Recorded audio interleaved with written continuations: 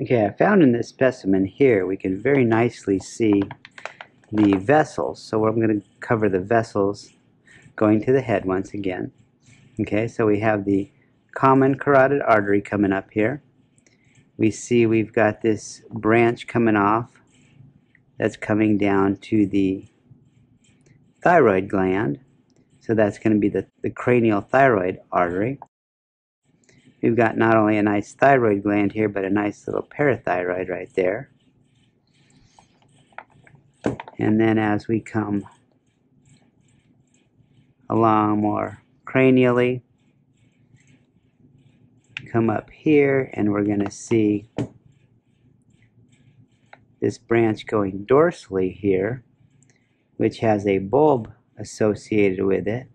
So that's going to be the internal carotid artery. So this continuation is going to be the external carotid. And our first branch off of that external carotid is going to be this smaller artery here, which is the occipital artery. Okay?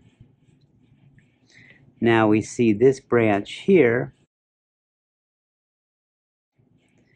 that is coursing with this very large nerve. This very large nerve is the hypoglossal nerve going to the tongue, and so this artery here is the lingual artery, also going to the tongue.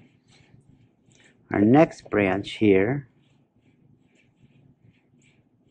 is going to be our facial artery, and it's going to give off the sublingual before continuing to the face.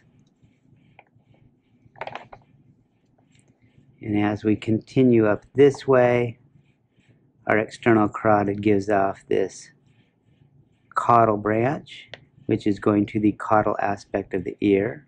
So that's going to be the caudal auricular. And then you can see nicely here how it turns.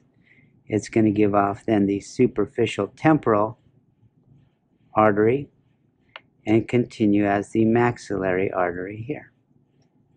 Okay?